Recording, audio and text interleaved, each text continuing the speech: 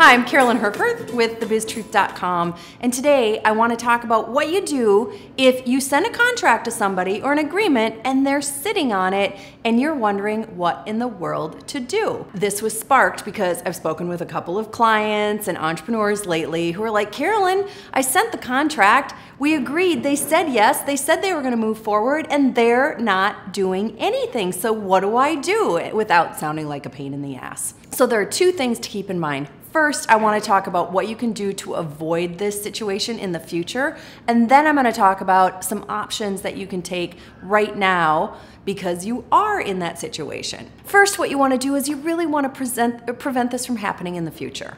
And so when someone says yes, you have to have very, very clear next steps about what you're gonna do and what they're gonna do. So when you've agreed verbally, yeah, let's do this, then you say exactly what's gonna happen. All right, so what's gonna happen is I'm gonna send you the agreement. You can expect it by this time tomorrow, and then ask them. So once you get it, how long will it take for you to turn it around? And then once we get that from you, this is what's gonna happen. So you really lay out the next steps and you're really clear on what your commitments and timelines are, and they are as well.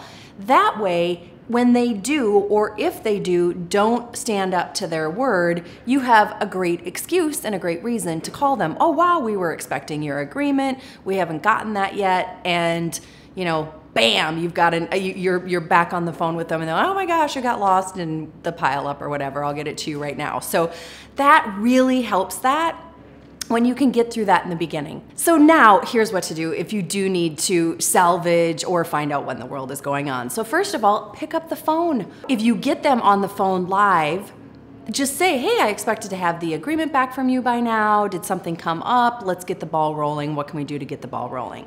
And if you get voicemail, just keep it short. This is Carolyn. Call me back at 123-456-789-10. That would be too many digits, but whatever your phone number is, you get the idea, right? So just leave your name and your phone number. That's all you have to do. They know what it's about. You don't have to leave a long explanation or some pleading voicemail. It's your name and your phone number. Bam. Follow up with a brief email after you've left that voicemail. Hey, I was under the impression that we would have started by now. I haven't seen the paperwork from you, so give me a call back or respond to this message. Pretty simple, right? And I'm not a fan of hunting people down or chasing them down, all right?